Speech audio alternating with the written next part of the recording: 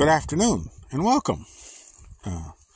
Me and Pauline had to go into the village to the northeast of us today, and she had to go see her doctor, get her shot there, and she didn't particularly like that, and we had a little job to do up there in that town. And while we were there, we went over to, I call it the Weekend Farmer store,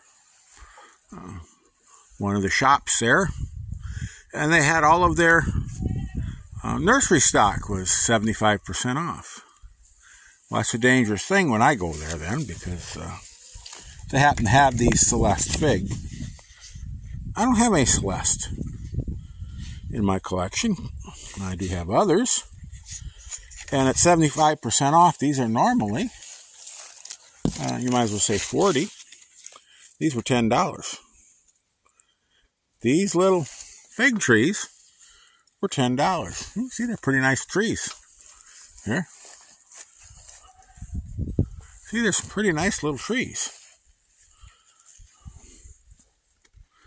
Right there.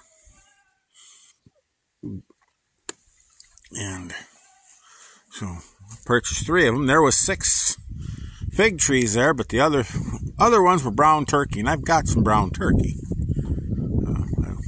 No sense buying trees if I already have, because figs are really easy to propagate. Once you have one, it's easy to propagate. I mean, it's just snip, snip, snip, and rut them cuttings, and away you go. I picked up those 3 Celeste to add to our fig collection in the sunroom. And so we got home, we borrowed the neighbor's side-by here to get back here to the house, bring our tools back too right away. We got to unload our tools yet. But I thought I'd show you our fig trees, and you know, it's a good time to buy nursery stock. Whether you're going to have it inside a sunroom or going to be setting it out. Still a good time to be planting those trees, fruit trees or nut trees. As long as the ground's not frozen, those they can grow their roots and get established there this fall yet. And a lot of times you'll find them like this.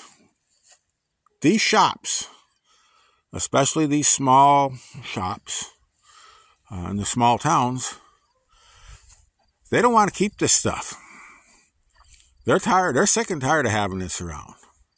They don't want to water it. They don't want to be carrying this stuff in and out of the building. They don't want to mess with it.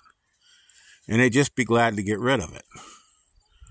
And you can get some pretty good discounts right now if you pay attention. So, anyway, just my thoughts on the subject.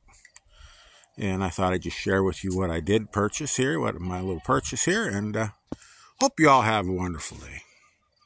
Go out there and get those hands dirty. Have some fun. Try something new. And above all, keep growing.